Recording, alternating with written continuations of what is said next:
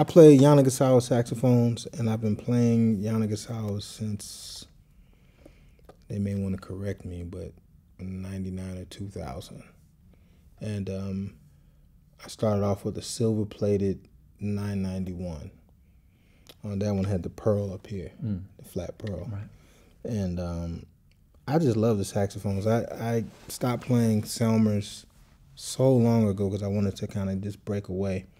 The last 6 I had was incredible, but my Yanni, I heard something in it that was going to give me another thing, and I went with it, and I'm glad I did. My 6 was silver-plated and was a strong horn. It was like new, but still just wasn't it. For me, Yanagisawa makes the best saxophones because to me it's like everything a 6 was,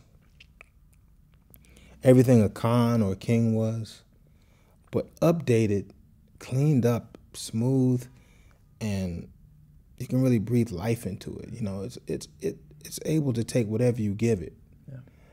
A Mark 6 like mine was not able to do that. Like it was a great horn, but I felt like it was just not gonna handle the kind of way I was playing. I was playing way harder back then. Just didn't have that. This is a W01 SP silver plate.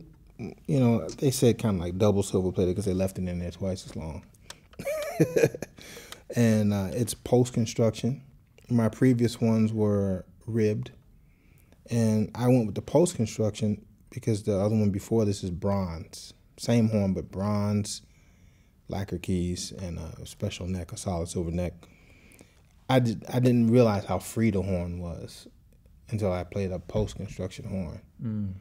I forgot, like when I used to have King Super 20s, you know, and a Con Chewberry tenor. Because they were like that. Yeah, like, but I felt like I could move the sound even more because like one of my sneaky, like pet loves is Arthur Blythe. And he played a Busher, post-construction. Yeah. So I felt like I could get more juice out of the horn this way. Yeah. And I've had no issues with these instruments. Yeah. You know, I love them. They're the best saxophones to me on the planet. Yeah.